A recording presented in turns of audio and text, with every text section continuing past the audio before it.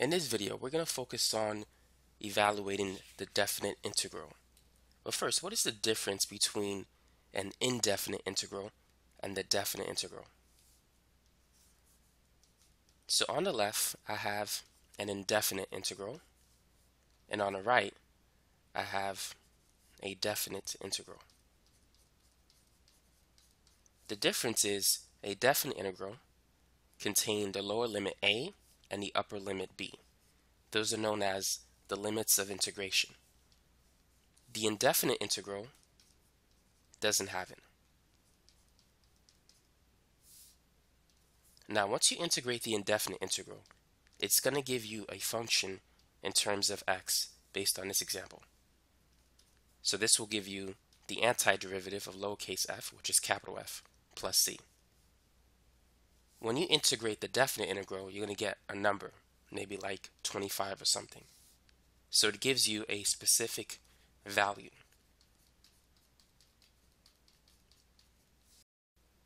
F of x is known as the integrand, dx is the variable of integration, and this is the integral sign, which represents a limit of sums.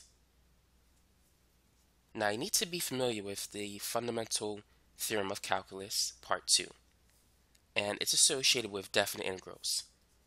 Basically, the definite integral of f from a to b is equal to f of b minus f of a, where capital F is the antiderivative of lowercase f.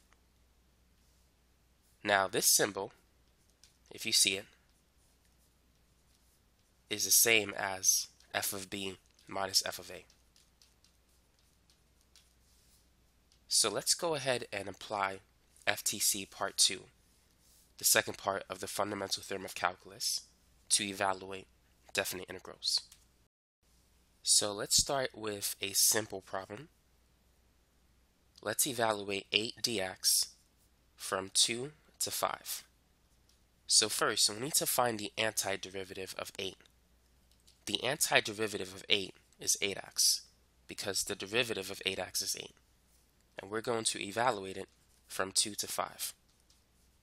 So first, let's replace x with 5. This represents f of b,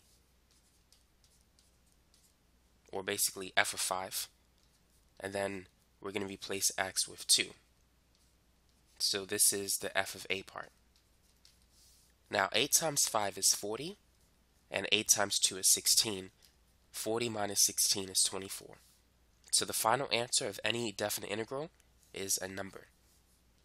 And that's it for the first example. Now let's try another problem. Go ahead and evaluate this particular definite integral. Feel free to pause the video if you want to. So first, let's find the antiderivative of 5x minus 4. So you need to use the power rule. The antiderivative of x raised to the n is x raised to the n plus 1 divided by n plus 1. Now anytime you have an indefinite integral, you're going to get some constant c. When you have a definite integral, you don't need the constant of integration. It's going to cancel. So the antiderivative of 5x is going to be 5x squared divided by 2. And for negative 4, it's going to be negative 4x. Now let's see what would happen if we add c, which we really don't need to, but let's just see what's going to happen. So first, we need to calculate f of b. So we need to plug in 4 into this entire expression. So it's going to be 5 times 4 squared divided by 2 minus 4x, or 4 times 4, plus c. And then minus, now f of a, so we got to plug in 1 this time. So it's going to be 5 times 1 squared over 2 minus 4 times 1 plus c. Now you can see why c is about to cancel. It doesn't have an x variable attached to it.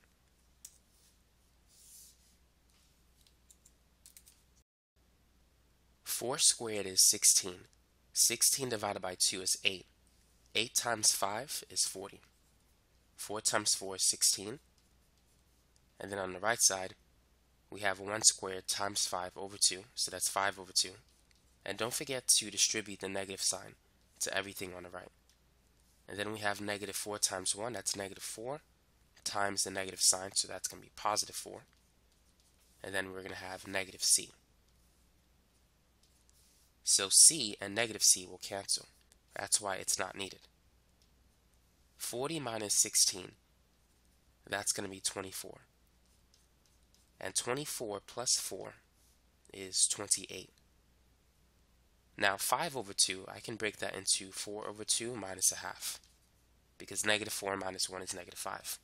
And 4 divided by 2 is 2. So I have 28 minus 2, which is 26. And so I have 26 minus a half. So as a mixed number, that's going to be 25 and 1/2, or 25.5. As an improper fraction, it's going to be 25 times 2, which is 50, plus 1, and keep the denominator the same, so it's going to be 51 over 2. So this is the final answer for this problem. Let's work on this one. Go ahead and integrate this function from -3 to 4. So the first thing we need to do is rewrite the expression. So let's take the x variable and move it to the top before we integrate it. So we have 8x to the -3 dx. So now let's find the antiderivative of this expression using the power rule. So -3 plus 1, that's going to be -2, and then we need to divide by it. And then let's evaluate this from -3 to 4. But before we do that, let's simplify and rewrite this expression. So 8 divided by -2, that's going to be -4. And then we could take the x variable and move it back to the bottom. So it's going to change from x raised to the -2 to x raised to the +2.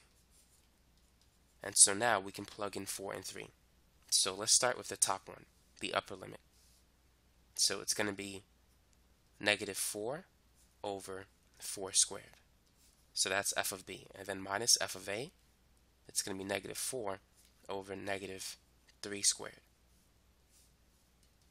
So -4 over 4 squared, we can cancel a 4. So we're left with -1 over 4. On the right side, these two negative signs will cancel. And so that's going to be +4 on top. -3 squared is +9. So now we need to add these two fractions.